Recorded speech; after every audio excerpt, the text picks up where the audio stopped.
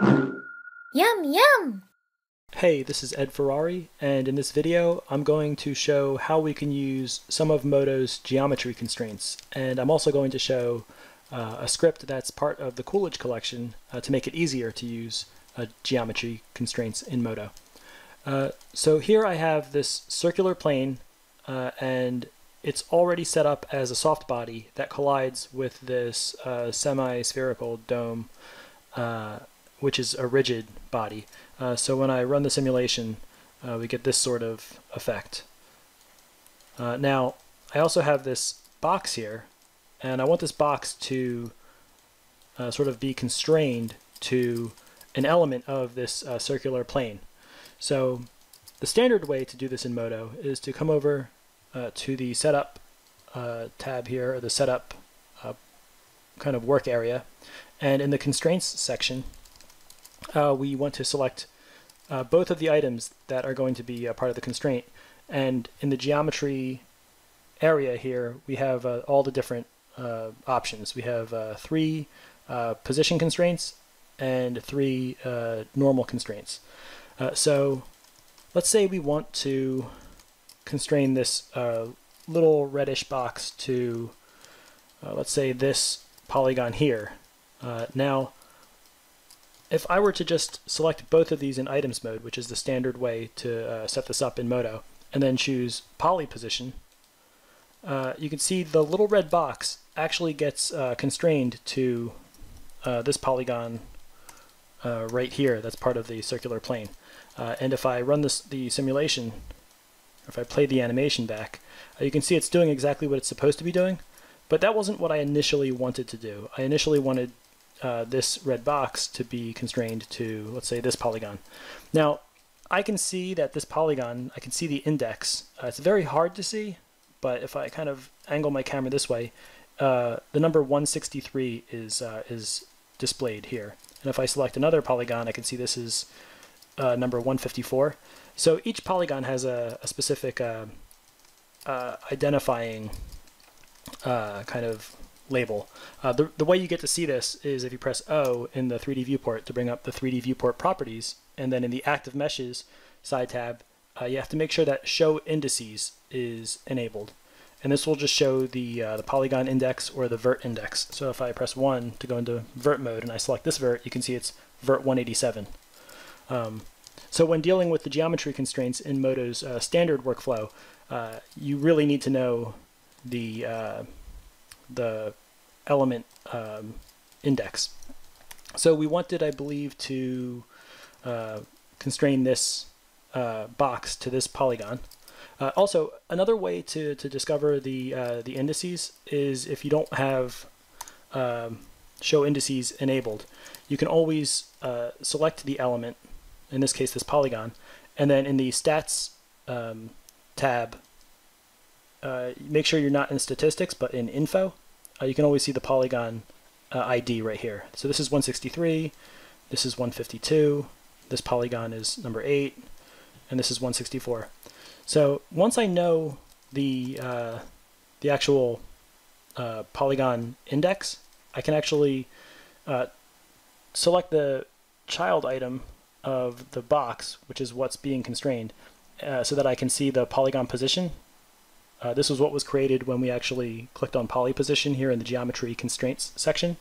And then in the properties of this, index A, I can just set that to whatever polygon I want. And honestly, I've already forgotten which one. And this is kind of like the weakness of this workflow. So it's 163. So I'll just change this from 16 to 163. And then when I press enter, you can see the box is now aligned to that polygon. So now when I scrub to 0 and play, we can see that the box is actually constrained to that specific polygon that we want, which is polygon 163. We can also select the box and then select the plane, and we can do polynormal, and this will just constrain the normal. So now when I scrub back and press play, the cube is aligned along the normal of the polygon as well. So the polygon normal actually inherited the correct index. So that's nice. But there's an easier way to do this, and it's using a script that's part of the Coolidge collection. And actually, before I do that, let me show the edge constraint, because that'll even further reinforce why I like using the Coolidge collection script for this sort of thing. So let me just revert my scene, and let's set up an edge constraint. So it's a very similar process. So let's say I want to constrain this little red cube to, let's say, this this edge right here. So I can see that I have two indexes or indices. So I have 6 and 175. So I could remember those. I could also come over to stats in the info. I can see I have 6 and 175 selected. And again, a different edge will be two different configurations. This is 176 and 182. But we want to work with 6 and 175. So doing this the classic Modo way, we'll select the box along with the circular plane, and then I'll come over to edge position, and it doesn't appear that anything happened, but if I hit play, I can see that the cube is constrained to this vert right there at the top. But if I want it to be on, like I mentioned, 6 and 175, this edge right here, I can open up the box edge position constraint, and in properties I can change index A and B. So this is 6 and this one will be 175. And now it's constrained correctly. Now you might wonder why the box looks like it's constrained to vertex, this vertex with an index of 6. That has to do with the edge percentage.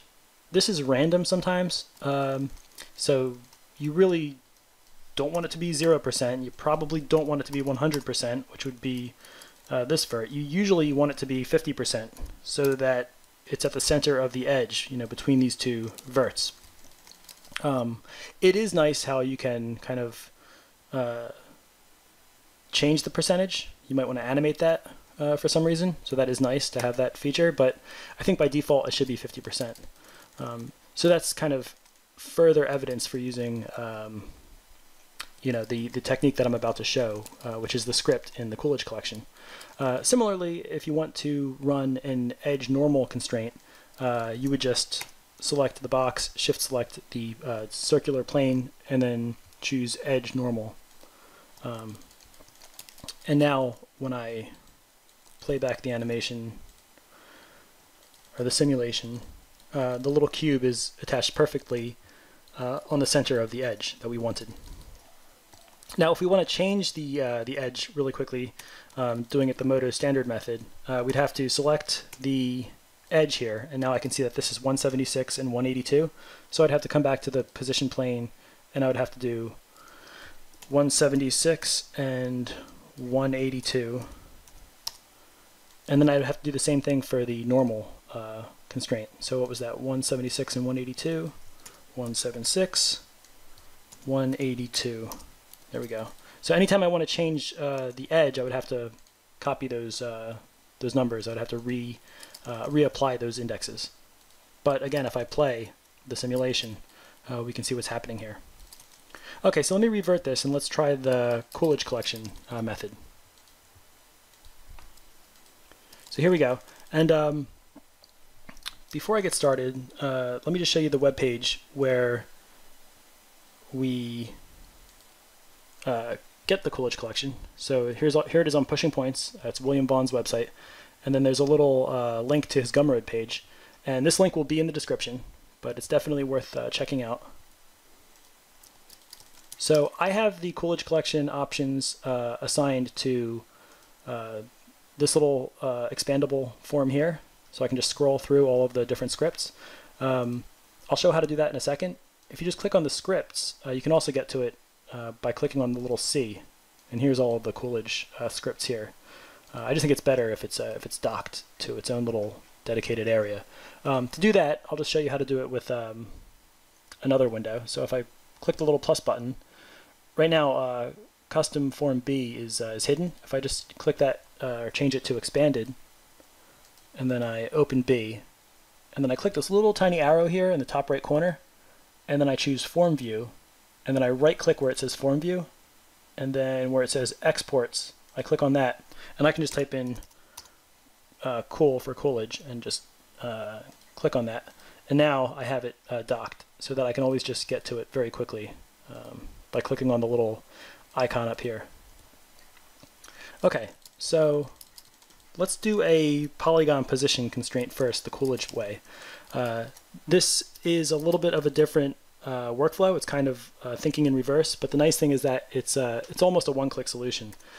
So I'll select the element that I want to constrain to. So in this case, let's just try this polygon here, and then I'll control click on the element that I want to be constrained. So in the items list, I'll hold control and click on the box. And then in the Coolidge Collection window, I'll just scroll down to Utilities, and where it says Quick Geo Position Constraint, I'll just click that. And now if I press play, everything is working. So I didn't even have to worry about the index or anything like that. You just select the element. So it's a much faster way, in my opinion, than using the geometry constraints here in the Constraints side tab. Similarly, if I just want to do a normal constraint, I would just, again, select the element and then hold control in the items list and select the item that I want to be constrained. And then where it says Quick Geo Position Constraint, which is what we chose earlier, if I hold Alt, you can see it changes to Quick Geo Normal Constraint. So I do that, and then when I play the animation back, the constrained element is aligned to the underlying surface's normal. So that's nice to have. Let me just revert the scene again, and we'll do a quick vert constraint with the Coolidge Collection.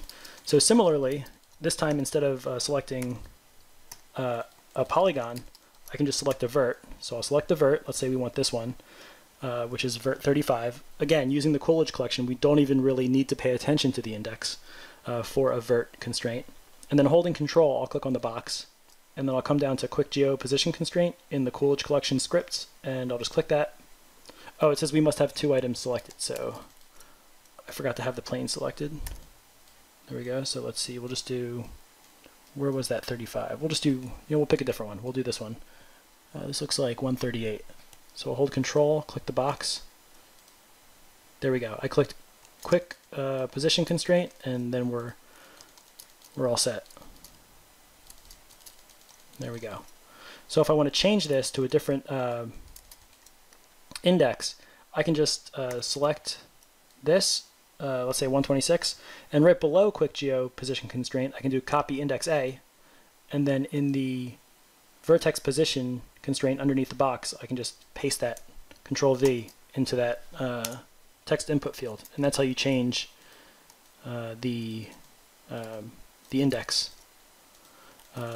So I can do the same thing by adding a normal constraint. So with the plane selected, I'll select this vert. Holding control, I'll select the box.